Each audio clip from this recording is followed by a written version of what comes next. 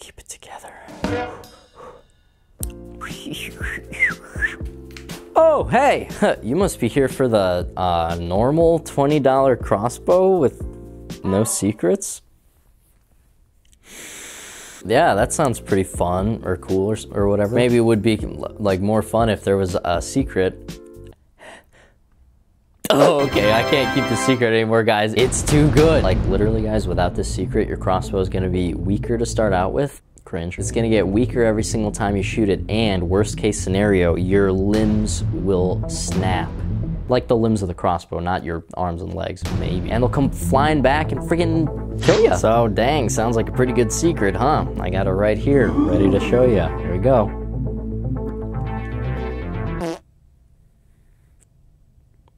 What the? Oh, guys, the secret's inside the PVC pipe. Hold on, let me try to look real hard and see if I can see the secret in there. Nothing. It's crazy, very frustrating. I mean, honestly, I almost feel like a hacker trying to look at someone's private information, but I can't because it's inside the secure tunnel that is NordVPN. The secret is fiberglass rods, by the way. For all those reasons that I mentioned, having it inside of the PVC, total game changer. Pretty dang good secret, huh? Can you imagine how dumb I would have looked though? Coming out here, waving this thing in your face, but I'm like, oh, I have a secret, but please don't look at this. Oh, but I got a secret, huh? But don't look, please. That's how silly you would look, being on the internet without a VPN and expecting no one's gonna see your private information. Just ridiculous. Foolish, honestly. And guys, I respect you too much to leave you looking like that. So I got the hookup. NordVPN.com/alpha. Guys, NordVPN is going to encrypt your IP address whenever you're on the internet. This works on your phone, your tablet, your desktop, your laptop. You can actually hook up 6 devices at the same time on a single membership. What the heck? That's just too generous. But guys, just a testament to NordVPN. NordVPN is the freaking best. They've secured not only my information, they've secured my future here on YouTube by sponsoring these videos. So dang guys, honestly, show them some love. They've done a lot. NordVPN.com/alpha. Right now the deal is 2 years plus 1 month at a huge discount. You use my code, it lets them know I sent you, and it opens the door to me getting sponsored more in the future. Thank you guys for putting up with me. Thank you NordVPN for the sponsorship.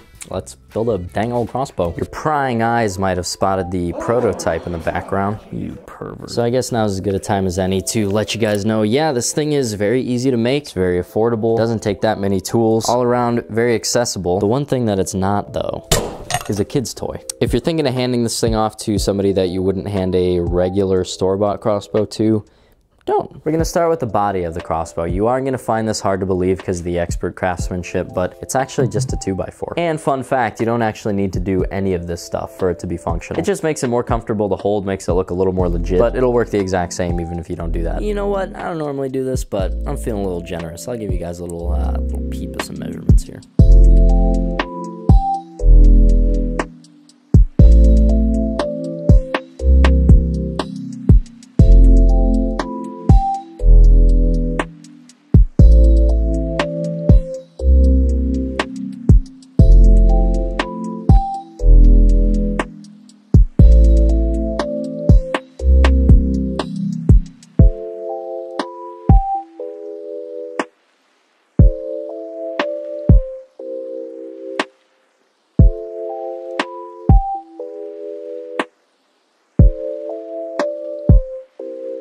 What do you think of that? Pretty good, I think. Now, look, it doesn't have to be super pretty, as long as it's comfy.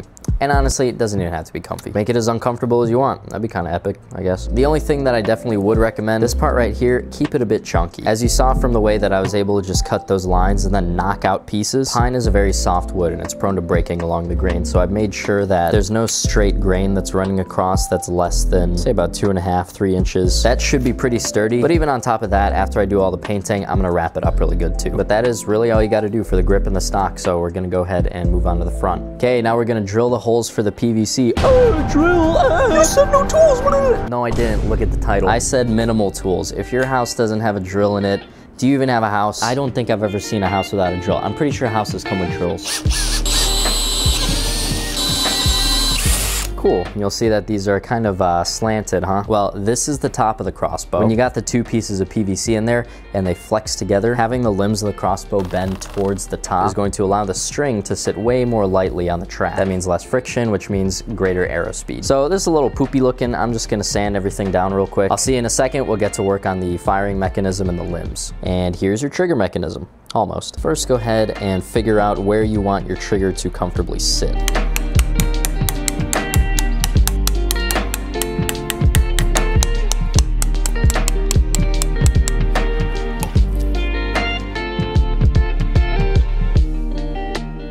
I drilled some little holes in the bottom so the epoxy can kind of flow through. And I'm gonna have this little spacer clamped in here just to make sure that the clamp doesn't epoxy shut. All right, now grab yourself a 5-foot length of this 1/2-inch CPVC. I couldn't really tell you what the difference between CPVC and PVC is. Probably something to do with the C, I would imagine. But go ahead and cut this directly in half so you got 2.5-foot pieces. Now you're gonna cut the ends off at an angle so that they slope in the same direction. Little life hack, you can use the words on the side to line things up. Okay, I know you can order fiberglass rods as like an actual building material on the internet, but for me, the most convenient way is just to get these driveway markers. These are like what you stick in the ground next to your driveway so you don't like run over the grass or whatever. You can find these at literally any home improvement store. They're gonna be next to the like address numbers that you stick on the side of your house. So you're going to trim them down to size so that there's about 1.5 inches sticking out of both ends. Now take a 4-inch nail, cut the head off, cut it in half, and these are gonna be the pins that hold the string back in the firing mechanism. And very carefully plant them on both sides of the part of the clamp that pops up when you squeeze it.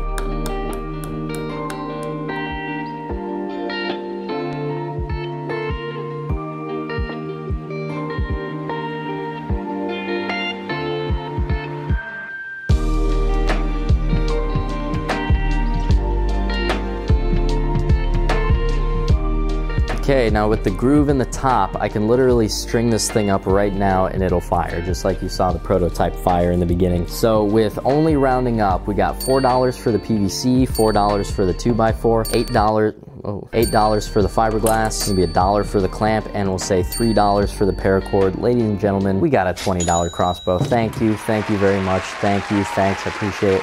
Stop. So yeah, you can do it. You can make a crossbow for 20 bucks, but I need a good thumbnail, so we're gonna get a little extracurricular. I'm gonna make it look nice-ish.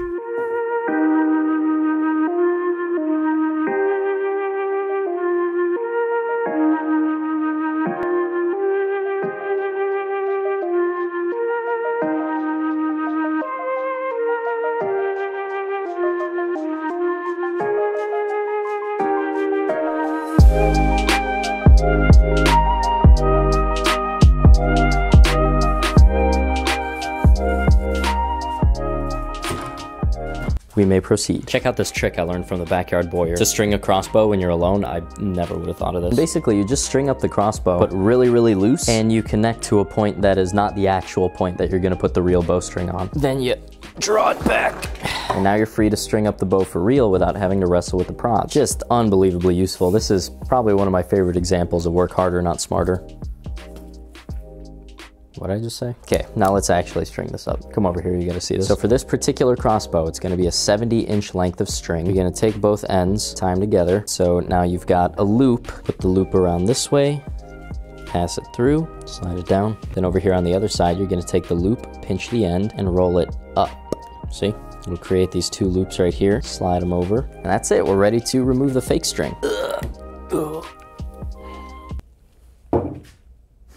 I gotta tighten that. Now we're free to take off the fake string. Bro, what the heck? And now we finally get to remove the fake string. Yeah, nice, first try, cool. All right, now for the little D-loop type thing. It's not really a D-loop. I don't know, I'm gonna level with you guys. I feel kind of silly like educating anybody on like knots because I have literally no clue what I'm doing.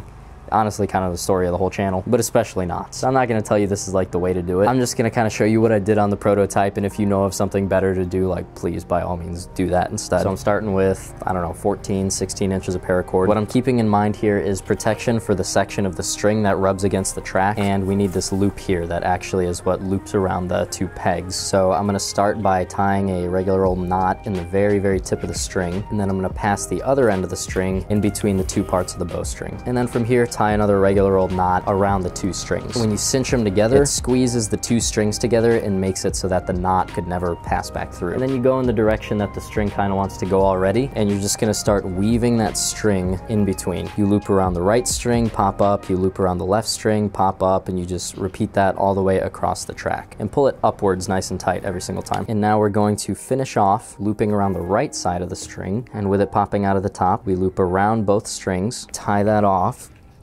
and then after redoing that entire thing with a longer string, we're gonna end off by tying another little knot on the end, tie around this end of the bowstring, and before you tighten that down, pass the little knot in between the strings. Cinch that down nice and tight, pull it in, and that locks it all up. This knot can't pass back through, so there's that. My wireless lav mic broke a while ago. Haven't been able to replace it, so I'm gonna just gotta talk and then shoot and then come back and talk more.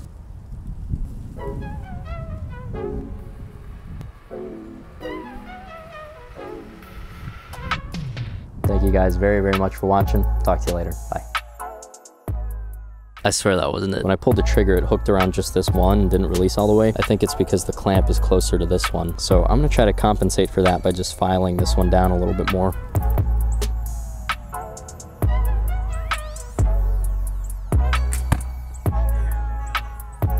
There we go.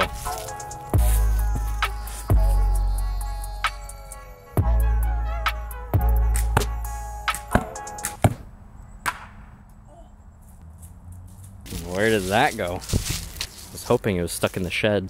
Oh, okay.